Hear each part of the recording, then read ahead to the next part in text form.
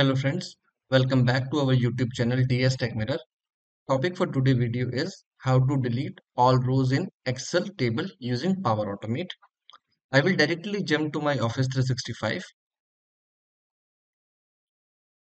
Over here, I will create a Power Automate flow from scratch. I will click on New Flow and Instant Cloud Flow. I will choose the manual trigger. In your case, based on the requirement, you can choose your trigger.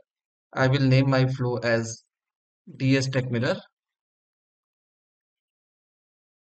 I will click on create and this will open the modern designer. I will and in the classic designer we will work on this flow. I'll click on the news tab and I will choose this trigger called Excel Online Business, and from here I will choose an action. So I have to delete all the rows present in the Excel. My Excel is present in my SharePoint in a POC site inside default document library called documents and a folder called sample data. And I will be working with this sheet called India. Let me open this in a browser. Inside this Excel, I have this sheet called sheet 1 and this is the data which I would like to delete. And if you will observe, this is formatted as format as table. If you see table design, this is the table name. I have formatted this data in the form of table. So if you are not aware how you can do that, so let me show you. I will do that in sheet 2. So just select the entire Excel, go to format as table and click on any of the design from here.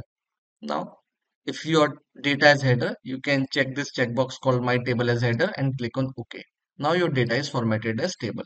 If you will select this, the entire sheet, you could see this table design and table name. I will be working with this table called table 1. This is the name, table 1.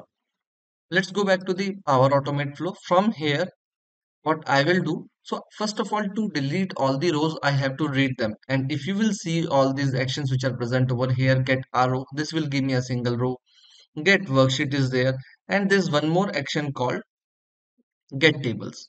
So since my data is present in the form of table, this will give me the entire data. So I will select this, then I will select the location, POC site, document library, as I said, default SharePoint document library, file, it is present in sample data, and file name as we saw, India. Now let's move to the next step. Next is this, we need to delete this data. So I will as usual select this Excel Online Business and delete arrow, because I have not seen over here any action which can delete the entire table or all the data in one go. So I will say delete arrow. Now again, let's select the default location or wherever Excel is present. Let's select that location, document library, pretty basic stuff. This is file, table. Table is table 1. I show you we have two tables in two sheets. We will be working with this table. Key column just to recognize which data to delete. For example, if you see there are multiple columns over here. There are 5 columns and it just to find the row to delete, it wanted to know which row you wanted to select. So you can select any row if you wanted to delete all the columns. Here I will select product. I will say product. And since we wanted to delete all the rows, I cannot enter a specific value. In your case, if you wanted to delete a specific row, you can enter the value hard coded and that will work. But since I wanted to delete all the rows, so what I will do over here, I will take help of one more action. So I will go over here. I will say add an action, Excel Online Business, and we need the rows to delete them. And over here, if I will scroll through all the available action, you will see this list rows present in a table, because over here we have the table.